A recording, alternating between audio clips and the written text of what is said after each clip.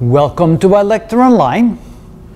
A very big part of the reason as to why we actually exist has to do with the amazing property of the metal iron, or the element iron as I should call it. So there's this element on the periodic table, iron, which is unique compared to all the other elements on the periodic table, and if that uniqueness wasn't there, we probably wouldn't exist. There's a reason why. And the reason is that that was the only way that the elements on the periodic table could have been created and could have been spread into the universe so that we could actually utilize that, and not us personally, but the sun and the solar system could utilize that material to make a solar system unique as ours. So let me explain.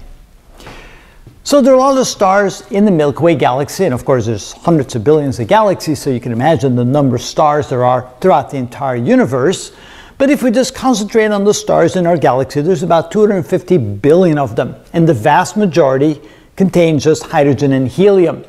And it turns out what all stars do, they have a core, and inside the core, when the temperature exceeds 10 million Kelvin, the core begins to fuse, which is a nuclear process, hydrogen into helium. So essentially, 4 hydrogens over a period of steps are then pushed together due to the enormous activity in the core, because of these enormous temperatures, it pushes them together to form helium. And when that happens, some of the mass is lost. About 0.3% of the mass that was originally contained in the hydrogen was lost when that got converted to helium, and that mass loss is then used to generate the enormous amount of heat and energy that a star produces.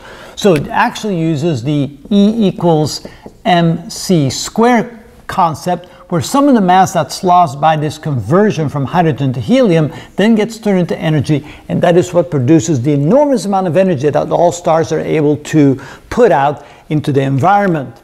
Our sun is no exception. So all stars do that. But eventually the cores will fill with helium, and this process will stop because the fuel necessary to do this process will simply stop, and then the core begins to collapse. As the core collapses, temperatures go up, and when the temperatures reach 100 million Kelvin, then the temperatures are hot enough for the helium to be converted to carbon. That produces even more energy due to the mass loss when this process happens, in such a way that the star will swell up to enormous size, and then it becomes what we call a red giant. And then at a furious pace, helium will be converted to carbon, and again this happens in all stars, and eventually our sun will do the same. But then at the end, when the whole core fills up with carbon, then of course the core begins to collapse again because it's no longer generating any energy, and then two things can happen. Either the core collapses into a small ball called a white dwarf, which is about the size of the Earth, and then you have this big hot ball. Well, depends how you want to look at it. It's the size of the Earth, that makes it big, but it's very small compared to the original star. And that then contains the core remains of the star, which is essentially a big ball of carbon. But we can't get to that carbon because it's now locked gravitationally within that white dwarf.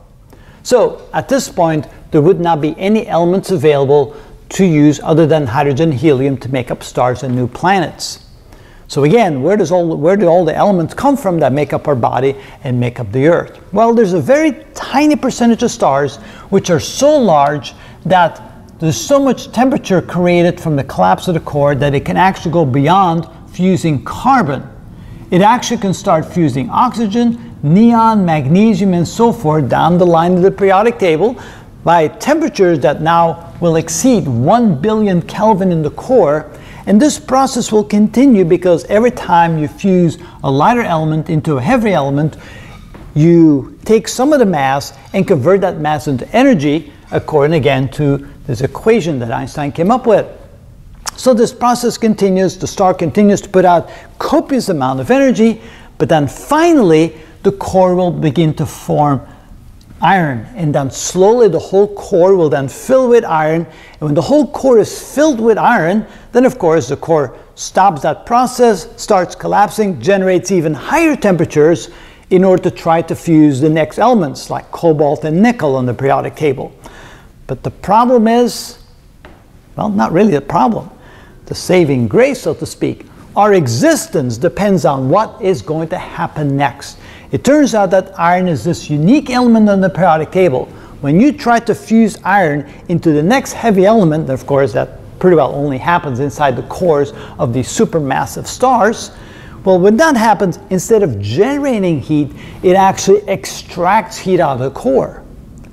So instead of providing the energy to keep the star shining and to keep the star at its massive size that it is, it's a red supergiant of enormous dimensions, since energy is now being pulled out of the core can no longer hold its shape, the core begins to collapse because of the lack of radiation energy to keep it in that shape, and the core of the star begins to collapse at a very rapid pace. That then causes the temperatures to continue to increase, the fusion process continues, and eventually the whole core just collapses in itself, and you have a supermassive type 2 supernova, as we call it. This giant explosion, the star just blows itself apart. In the enormous temperatures generated, the other elements on the periodic table, heavier than iron, are generated when that enormous, massive explosion. This is where all the other elements of the periodic table are generated. Nowhere else. There's no other process in the universe that does that. So now we have this massive explosion, and the debris of the star is pushed out into the galaxy. And that happened where we are 4.533 billion years ago. That material then spread out, it smashed into nebulas nearby. Nebulas primarily containing hydrogen and helium, and again, nebulas, when they are compressed sufficiently and you have enough gravitational force, it can collapse into a star and planets like a solar system. One of the events that can make that happen is the pressure from one of those big supernova explosions, and that's what happened 4.53 billion years ago. The pressure of the explosion and all the infusion in the material caused this nebula to collapse. High enough density was reached for a star to gravitationally begin to form with its planets, and that's how our solar system formed. It only formed, and only these materials were available to make the 4 terrestrial planets, including Earth, because they were created inside this supermassive explosion, this type 2 supernova explosion.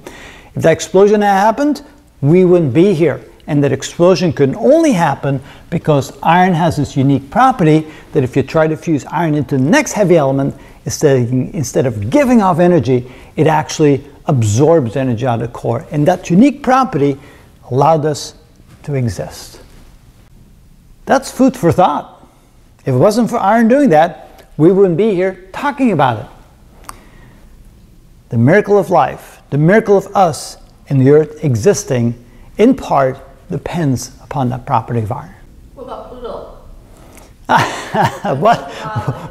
What about Pluto? Yes, we have all kinds of little dwarf planets way out there that are made out of primarily frozen ice and maybe some rock.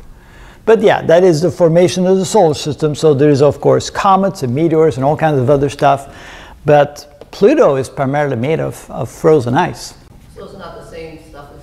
It's not really the same stuff. Now we do find some of the, like the core of Jupiter is presumed to have also rocky material, which again is made out of silicon and oxygen. So some of the material made in those big heavy planets also contains some of the stuff that we have in the terrestrial planets.